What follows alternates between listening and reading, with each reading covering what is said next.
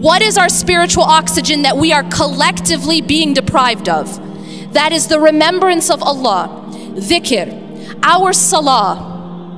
We have deprived our hearts of the oxygen that the heart needs to stay alive. If a person isn't praying, it's like a person who isn't breathing. We have deprived ourselves of the remembrance of Allah in our lives, and as a result, we have become sick. We have become sick as individuals, and we have become sick as an ummah. The remembrance of Allah is the oxygen, the food and the water of the heart. And so because we are depriving ourselves of that, our hearts have become sick collectively.